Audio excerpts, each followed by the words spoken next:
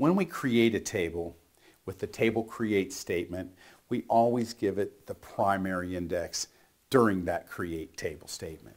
And we've also seen that I can put a unique secondary index in there also when I create the table. But I can add a unique secondary index or a non-unique secondary index after the table's been created. In our example here, we have EMP International as our table. And in this case, I've chosen the last name to be the primary index.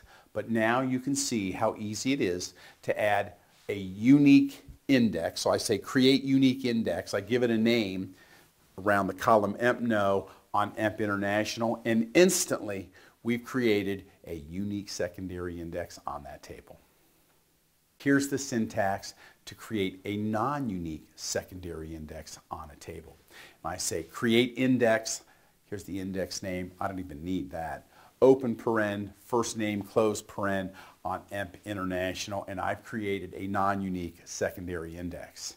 Now, whether you create a unique secondary index or a non-unique secondary index, and you can have up to 32 of those on any table, it always creates a sub-table. So make sure you understand that there's overhead to this and additional space when you create these. Here I'm creating a value-ordered NUC. I'll show you the syntax and give you an explanation of what's really going on here. As you can see here, I say create index, open paren, depno, close paren, order by values on EMP International. This will also create a non-unique secondary index. It will create a subtable, but instead of ordering the subtable by what's called the row ID, it's going to order the subtable on each AMP by the value, and that's department number. And this was really Teradata's first attempt to do some sort of partitioning for range queries. So when it comes to secondary indexes, you can have up to 32 of them per table.